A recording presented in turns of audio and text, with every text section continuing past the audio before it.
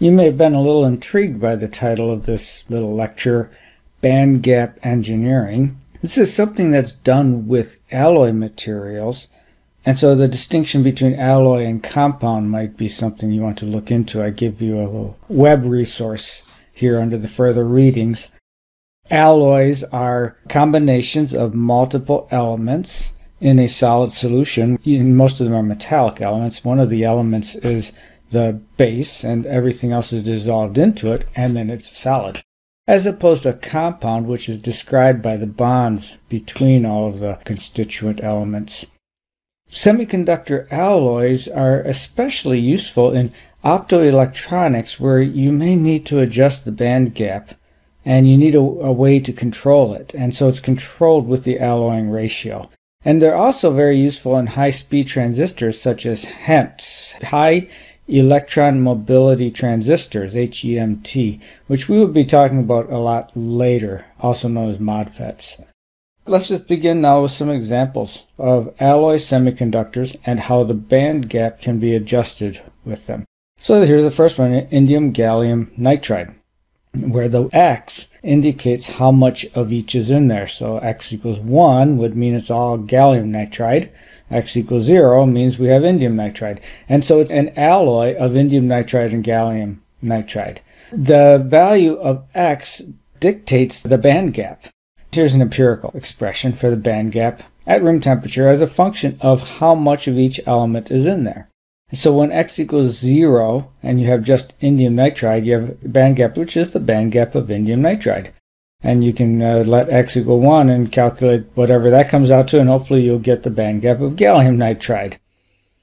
And so this is how you can get some control over the band gap. There's a large adjustment range. I'll leave it for you to calculate what that is. This was a really useful advancement, indium gallium nitride alloy, because it enabled blue LEDs, which then became the citation for the 2014 Nobel Prize in Physics. Now you might wonder, why did the blue LED win a Nobel Prize in Physics? The reason is because that enabled white LED lighting, which then had a significant impact on the world. And that's one of the criteria that's often cited in Nobel Prizes. The second example is germanium silicide on a silicon substrate.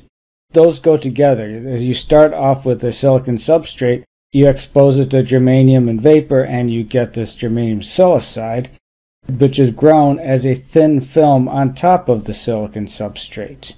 X, in this case, tells you how much of germanium and how much of silicon you have in that film. It's a very thin film, and we're using a strain technique here. So the thin film forms a strain layer. What that means is that the lattice of germanium silicide doesn't match to the lattice of the pure crystalline silicon substrate. So there's a strain that's put on the film, and strain affects the band gap. Strain is really a stretching or compressing of the crystal lattice. The band gap is determined by that lattice spacing in fundamental band theory. And so by having a strain in that film, the band gap is affected, and that strain is caused by the alloying ratio. The more germanium, the less silicon, the more strain there will be. In order to illustrate the relationship of strain, let's do a little aside here and talk about just silicon. I want to talk about the effect of temperature on silicon. The band gap of silicon varies with temperature, and by this empirical relationship here.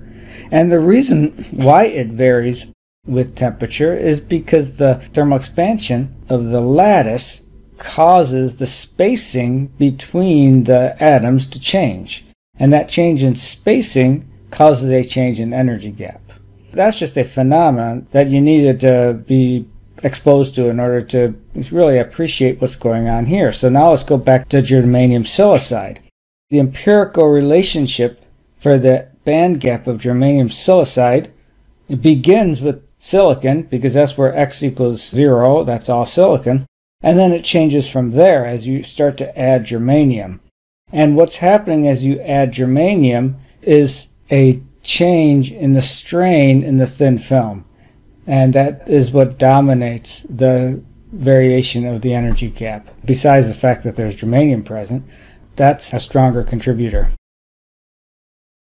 Third example is aluminum-gallium arsenide, where the aluminum and gallium ratio gets varied. I've shown here a phase diagram. A phase diagram implies that there are multiple phases being indicated, and the two phases being depicted in this diagram are the direct gap and the indirect gap semiconductor phases. And that's actually the topic for next time. So this is going to make more sense to you after next time. Graph shows the band gap versus X. So on the left you have pure gallium arsenide, on the right you have pure aluminum arsenide. The band gap increases as you exchange gallium for aluminum. I've shown two curves. One is in the gamma direction and the other is in the X direction, which is not in the highest symmetry point. That's along the edge of a Brillouin zone. And when the band gap in the gamma direction is the smallest value, you call that a direct gap semiconductor. When any other direction has a smaller band gap, you call that an indirect gap semiconductor. And that has an implication for optoelectronics, and it's all going to be revealed to you tomorrow. But for now, I would just say that whatever is the lowest of the two is the actual band gap that we think about. However, we could be thinking about the gamma direction as well if we provide high energy photons, for example, to make the transition. So I have these band gaps, and I can adjust them with the X ratio. Now that's useful. Look at the range. The range is fairly wide, from about 1.42, which is pure gallium arsenide, up to about 2.6, which is pure aluminum arsenide. This material is useful in high electron mobility transistors, or MODFETs, modulation doped field effect transistors. You can take advantage of the fact that the aluminum gallium arsenide produces a lot of charge carriers because it's doped. The gallium arsenide, which is undoped, has a very high conductivity, but more importantly, it has a very high mobility. What that means is that electrons reach a high terminal velocity when they conduct through the gallium arsenide. And that's why this is useful for high-speed transistors. The charge carriers are created in the doped aluminum gallium arsenide with this band gap that is controlled with the X ratio. And then they spill into the high purity gallium arsenide, which itself being pure is unable to generate charge carriers, but it just borrows them. And then those charge carriers move to the gallium arsenide much better because of the high mobility that they have in there. And that's why it's called a high electron mobility transistor. So we will be getting back to both direct and indirect band gaps next time, and much later we will be getting back to modulation doped field effect transistors. The fourth example is a quaternary alloy. That is, there are 4 elements involved: gallium and indium and arsenic and phosphorus. The X controls the gallium and indium ratio, and the Y controls the arsenic to phosphorus ratio. And it actually looks like, if you look carefully, a combination of gallium arsenide and indium phosphide. And the energy gap actually can be tuned from the level it is for gallium arsenide to the level that it is for indium phosphide by judicious choices of X and Y. So that's all I really have to say at this point about the quaternary alloys.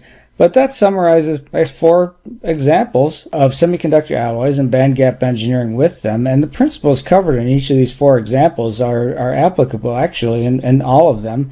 So hopefully we've been able to cover enough principles of band gap engineering that you have a sense of what it's about.